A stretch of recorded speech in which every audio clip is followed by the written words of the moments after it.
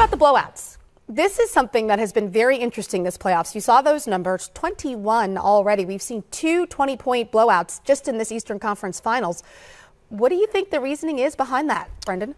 For me, I think it's because we have so many great defensive teams. You look at these last four teams that are left, we see a lot of all four of these teams are top 10 defensively, and they're able to get after you. On nights where they're getting after you and they're turning you over, they're getting easy points in transition. That's leading to me to some of these big leads and some of these teams getting out to 20, 25-point wins. And so the defense has really been the calling card. And when you get deeper into the playoffs, you see a lot of great defensive teams. And when they get to battle like that, sometimes it goes to be a little bit one-sided or lopsided. I totally agree, B. But I'll just add just a little bit on the offensive side. I think the three-point shot, you have some guys that'll come out and get hot. Mm-hmm. We got hot. We might have took 2 or 3 in the first quarter. I mean, guys are taking 5 or 6, and if you hit 4 or 5 of them in a row, another guy hit 4 or 5 of them. Next thing you know, you can easily go and have a 15-point lead. So I think that and a lot of teams that we got a chance to see, like the Golden State Warriors, great defensive teams are saying, we're going to make this guy beat us.